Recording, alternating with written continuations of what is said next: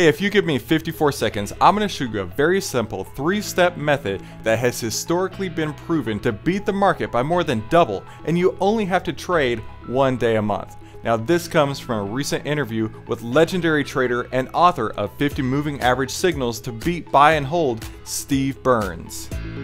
This is the How to Trade Stocks and Options podcast, brought to you by 10MinuteStockTrader.com, where we give you the tools, tips, and tricks to help you trade faster and trade smarter. And here's your host, voted one of the top 100 people in finance by Redwood Media Group, founder and head trader of 10MinuteStockTrader.com, Christopher Uhl.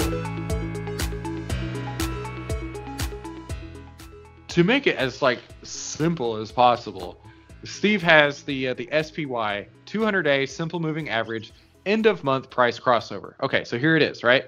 The market 200-day end of the month. Okay, that's it. That's the only 3 things you need to know. This one, the average days in the trade was 562 days. That's that giant bull market he's talking about.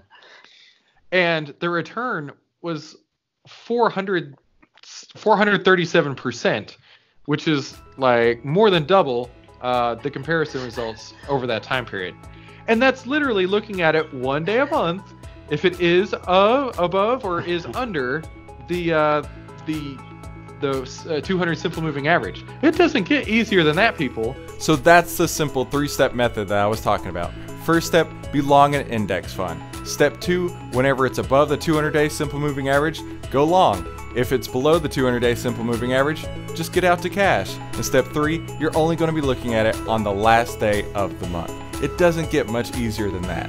Hey, if you found that useful, make sure you head on over to the 10 Minute Stock Trader YouTube channel and subscribe. That way you never miss any of the tools, tips, and tricks that we upload every single week to help you trade faster and trade smarter. And I'll see you on the next episode.